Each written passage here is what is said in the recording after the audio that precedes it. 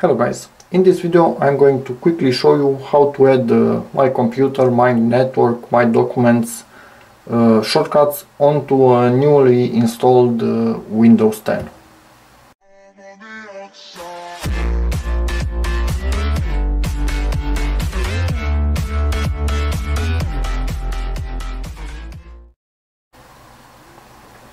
Okay, so to do this, right click, go to personalize, go to Teams, desktop icon settings, and here computer, user files, network, and you can actually add control panel. For some it will help. Okay, and close this, and here they are. And that's about it for this video. So thanks for watching. Hopefully this video helps you, in which case please give it a like, check out my other videos, subscribe to my channel, and see you in the next one. Bye.